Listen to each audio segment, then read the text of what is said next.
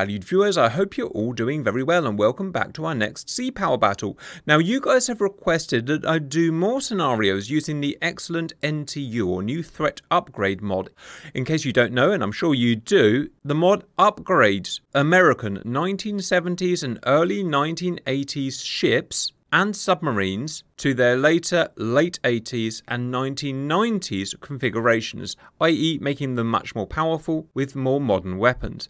I tried first using it in a big scenario that we did, and although not unrealistic, I didn't actually like it. What I found is that it made the Americans too good for the Soviets in-game. It sort of ruined the game balance, and to be honest, I just wanted to go back to how it was, where everything was balanced and you had to work hard for a fight. So I don't particularly want to start using it in that type of battle because I just don't want to win every time, basically.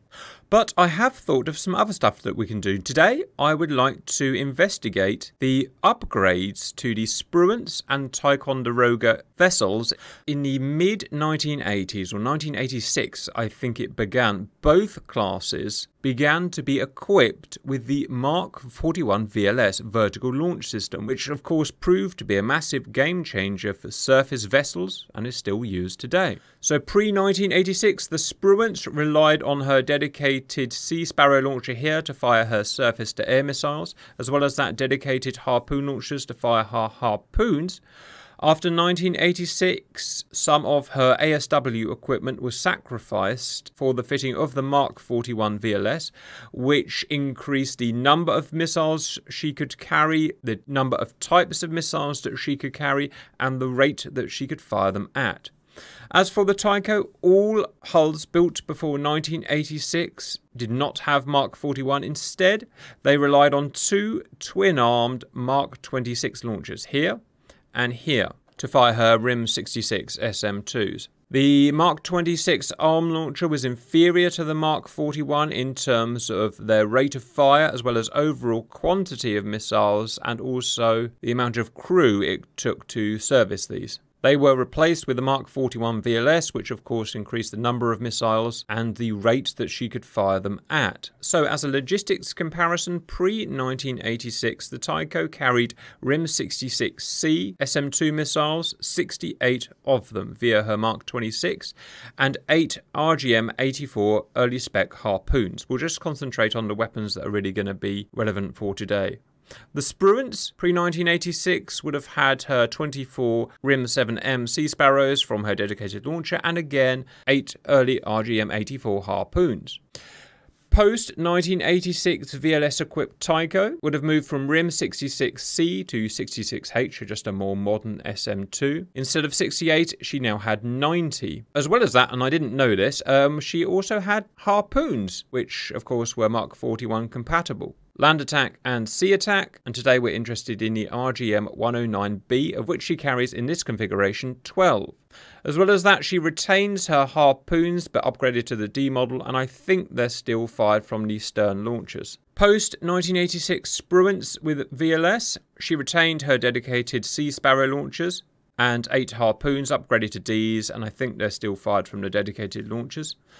But with her VLS, she now had the ability to also fire Tomahawk missiles, so land attack and sea attack again. Sea attack is what we're interested in, and in this fit, up to 24 anti-ship. So, as we can see, a huge increase in the weapons that they could carry and the rate that they're going to be able to fire them at. And the NTU mod is full of this kind of thing. I think these are the only two vessels with added VLS, but almost all of them have had upgraded weapons to the more modern harpoon, tomahawk and whatnot, so it's well worth checking out. The battle will just be our usual battle. Today is not a tactical battle, it's just a firepower test. That's all we want to show. It's super simple. We've got, on the red side here, a pre-1986 Spruance and Tycho 50 miles away, a post-1986 Spruance and Tycho with VLS. They can see each other, we just press go and they start firing at each other.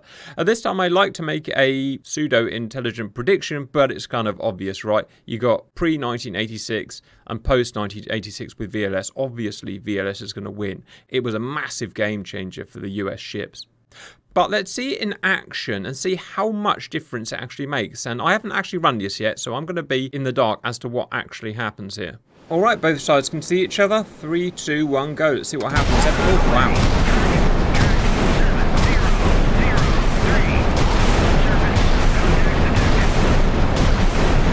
actually the first time I've seen this, viewers. I didn't realise they could fire that rapid fire.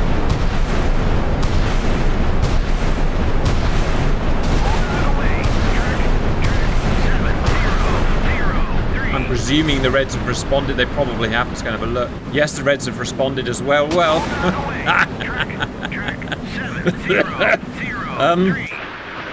not sure what to say about that. Oh, they're still firing. They're still firing. Well, there's VLS for you, I guess, viewers. The modelling is not perfect, but you can see roughly where the VLSs are, so I think it's good enough for what we're going to do.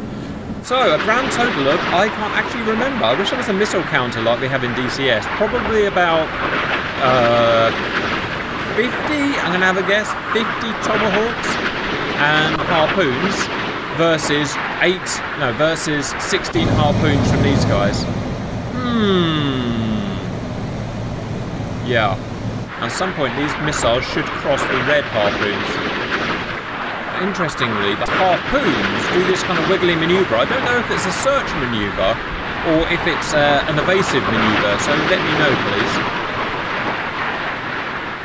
Annoyingly, I can't see the red missiles. As far as I'm aware, I've got no way of seeing the red missiles. I stand to be corrected. So, Tycho has 2 VLSs, one there and one there, each to replace the Mark 26.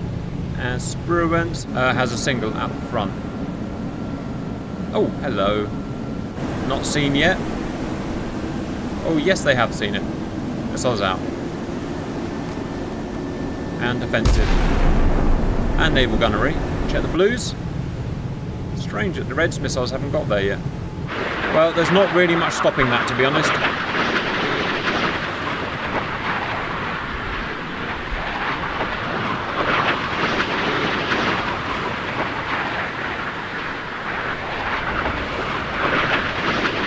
Go and check on the blues.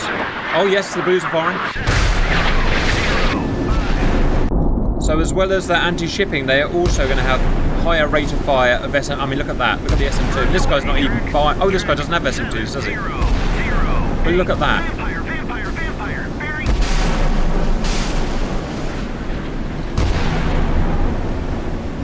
I wonder why this guy's gone broadside. Pause. We've got 2 battles going on at once here, viewers. Let's just see. So, of the 16 RGM-84s fired, 1, 2, 3, 4, 5, 6, 7, I think, are remaining. Let's see what's going on with these guys here. Well, these have like 30 still remaining.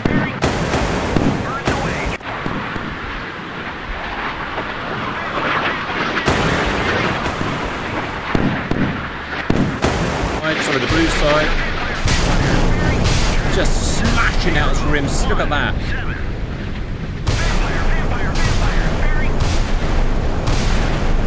Oh, there's only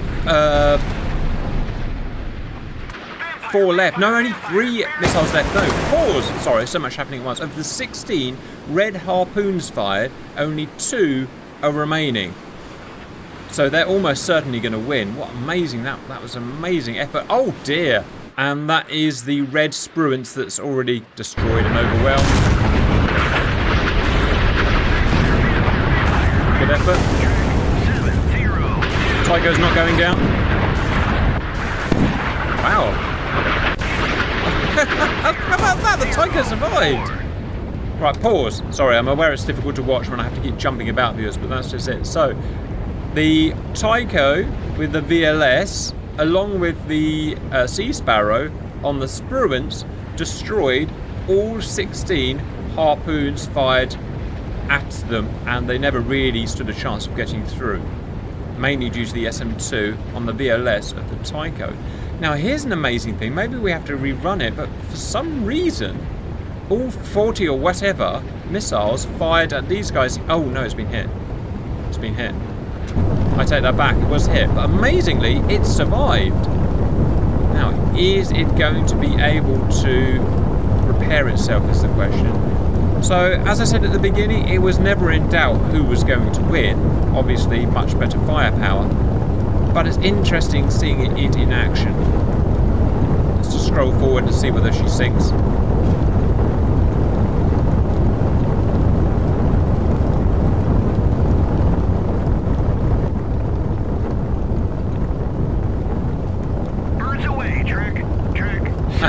they're still firing. What? Birds away, track. Oh, there's a helicopter. Track 70. That's funny. Track 70. No, they definitely fired all of their anti-ship missiles.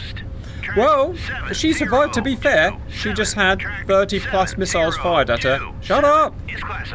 God, that voice drives me absolutely insane, viewers. 7027 is toast. We'll wait. We'll wait. I'm aware you can turn it off, but you miss important things when you turn it off, so it's a bit of a difficult decision. So, amazingly, a Tygo completely smashed all hell, but they managed to put the fire out, and she's not going to sink. So it's amazing. Just a few years technology makes completely asymmetric warfare. One side, and they're the same ships, basically, same tonnage, same crew almost. Just a few years separating them, and one side is smashed and the others doesn't even get a scratch.